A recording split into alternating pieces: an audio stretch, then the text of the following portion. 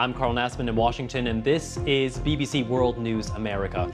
These are the images North Korea wants us to see, but what is life really like inside the country? We have an exclusive report.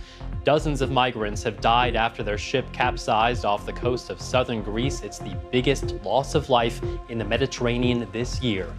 Plus, solving an 80-year-old mystery.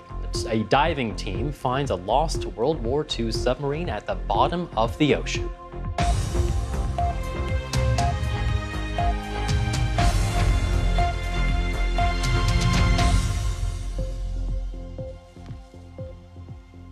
Welcome to World News America on PBS and around the globe. We start the program with a rare peek inside one of the world's most closed-off societies. And what we've been seeing in North Korea is grim. Exclusive interviews suggest that life there is the worst it's been since the 1990s.